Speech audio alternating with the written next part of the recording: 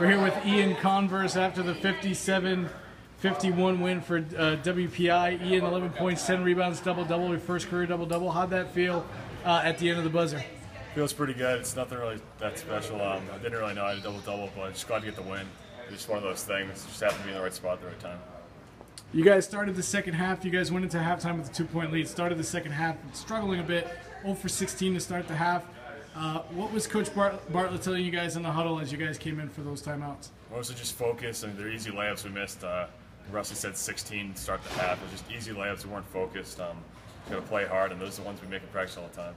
Yeah, you guys dominated the boards. You guys had 25 offensive boards. Is that something you guys stress going into every game to dominate the boards? Yeah, definitely, especially against this team. They're a little smaller, so main emphasis is getting inside and then crash the boards when the shot goes up. Talk about just the team's resilience there in the second half. It seemed like at one point you guys were kind of down. You know, Worcester State went on that little run there. You guys came back. How did that feel, getting to that final comeback, getting ahead, and then holding on to that lead? I mean, we were just in a similar situation on Saturday, actually, in the championship game, the Coughlin tournament. It was kind of a similar atmosphere, close game. Kind of leaned on that experience a little bit. Guys played harder. We just kind of stepped up in the moment. All right, Ian, thank you very much. Thank you.